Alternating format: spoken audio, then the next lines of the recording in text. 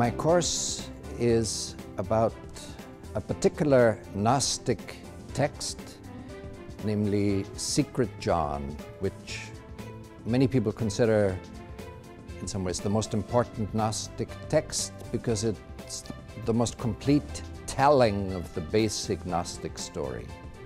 One advantage of studying Secret John for a Catholic is you will realize much more clearly that the charge made against the Church of a dualism of matter and spirit, those are really false charges.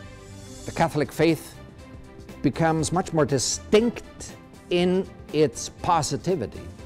Many argue that now finally that we're discovering these other teachings of Jesus that the Church has hidden from us, we are getting closer to the real Jesus. And that, I think, is an illusion. A detailed knowledge of the actual text is the best medicine against that illusion.